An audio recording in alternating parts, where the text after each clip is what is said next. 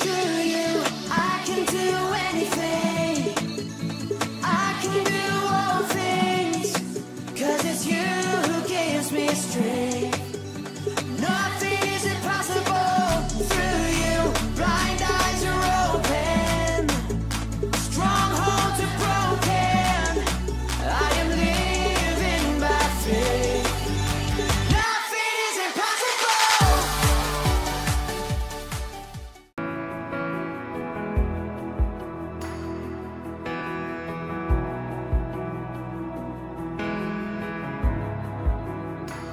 You are here, moving in our midst. I worship you. I worship you. You are here, working in this place. I worship you. I worship you. And you are waymaker, miracle worker, promise keeper, light in the darkness. My God, that is who you are. And you are waymaker, miracle worker, promise keeper, light in the darkness. My God, that is who you are. You are here, turning lives around. I worship you. I worship you.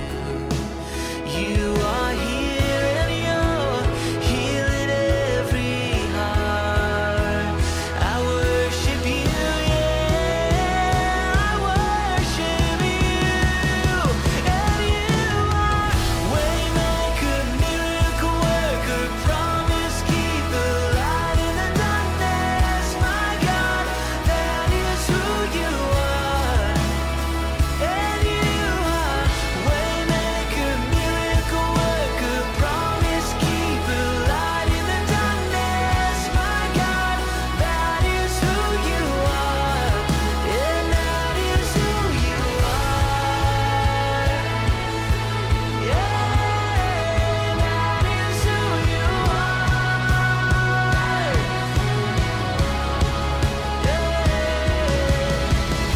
Even when I don't see it, you're working. Even when I don't feel it, you're working. You never stop working. You never stop. Jesus, you are waymaker, miracle worker, promise keeper, light in the darkness. My God, that is who you are. I know you are waymaker, miracle worker, promise keeper, light in the darkness. My God, that is who you are. And that is who you are. That is who you are. Jesus, that is who you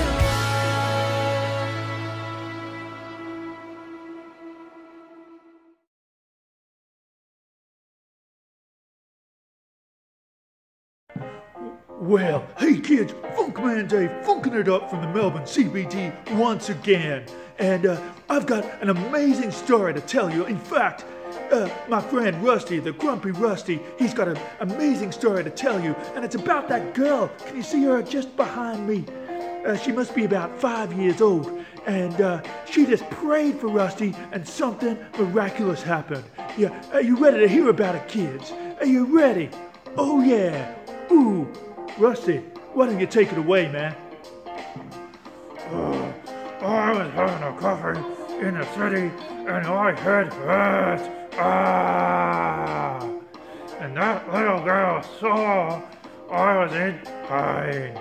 And she came to pray for me. Oh yeah, that's so awesome, Rusty. The compassion of that little girl. She came up to you, she saw you were hurting, and now tell me what happened, Rusty. Tell me what happened. She put her hands on me and she prayed that I had to be healed, and oh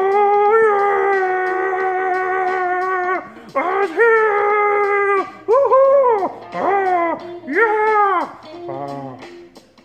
Wow, that's so cool, Rusty. And that's such an encouragement for you kids that you too can pray for the sick and see them healed like Rusty. And now, how are you feeling, Rusty? What's going on?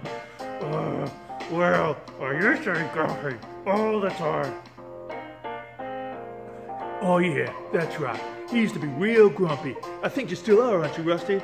Now I love Jesus. I know he loves me, and hey, oh yeah!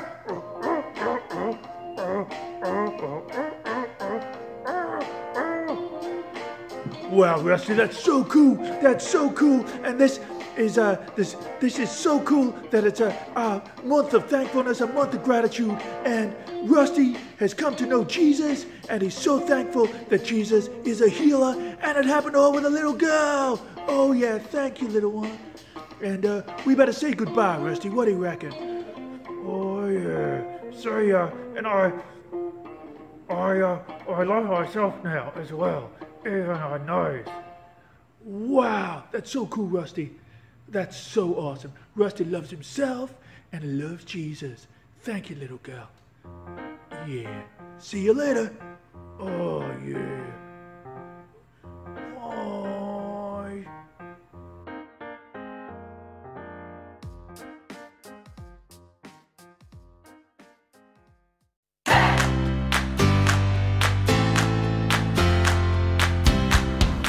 Hey Nitro Kids, I wonder if you can remember the last time you said thank you.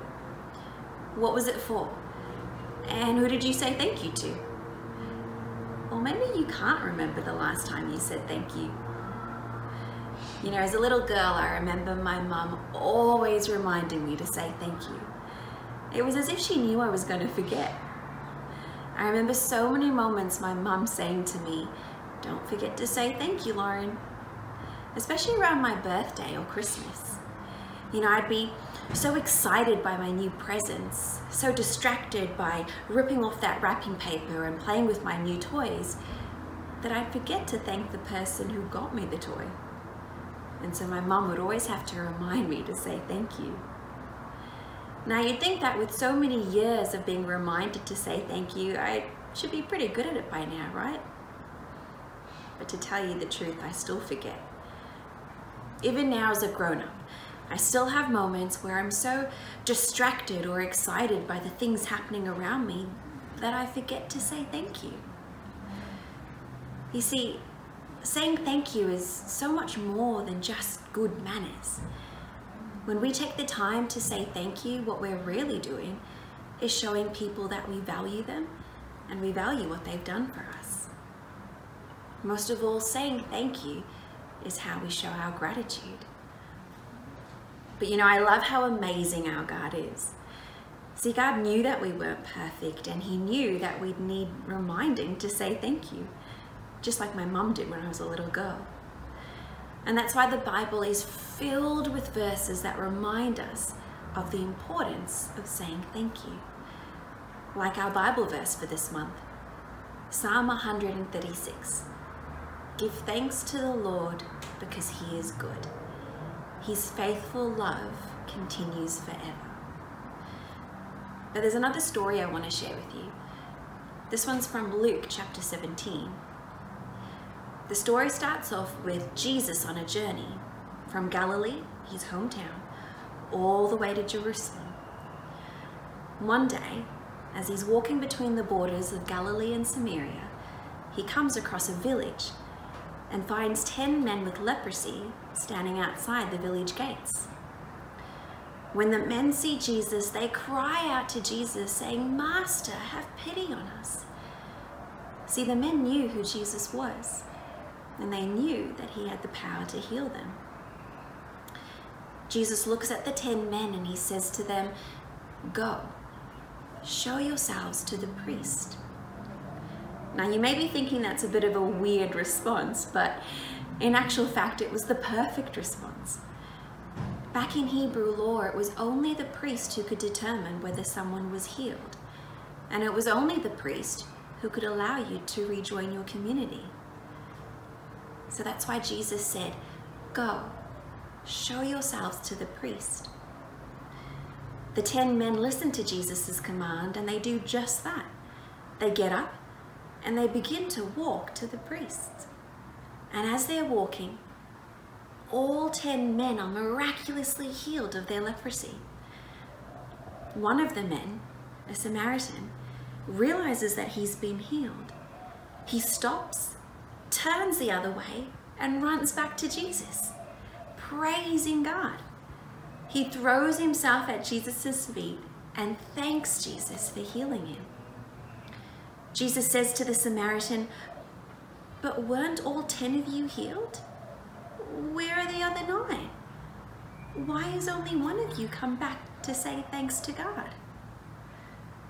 Jesus said to the Samaritan, "Go, your faith has made you well."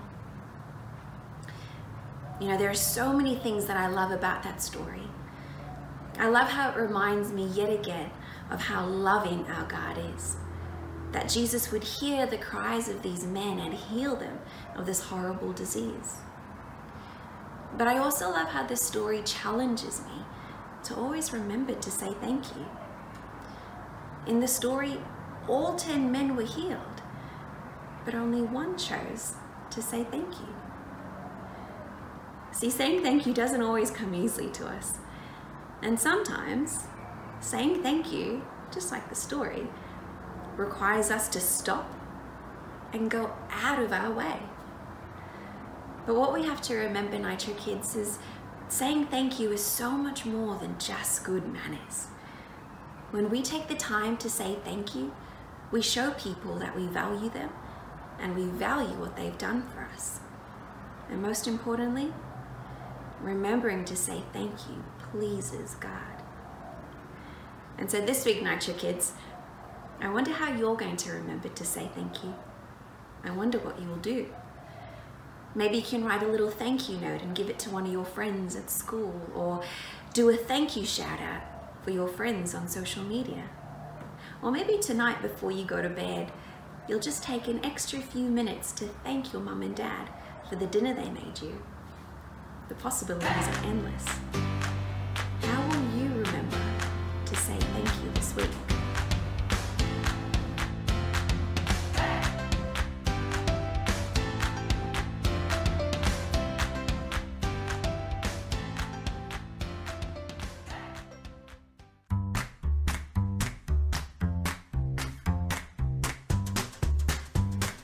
Give thanks to the Lord, for he is good.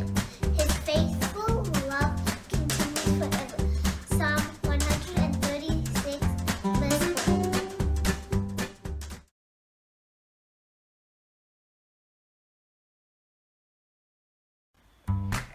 Give thanks to the Lord, for he is good.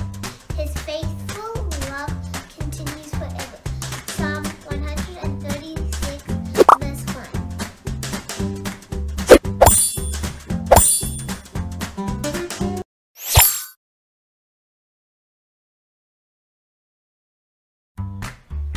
Give thanks to the Lord, for he is good. His faithful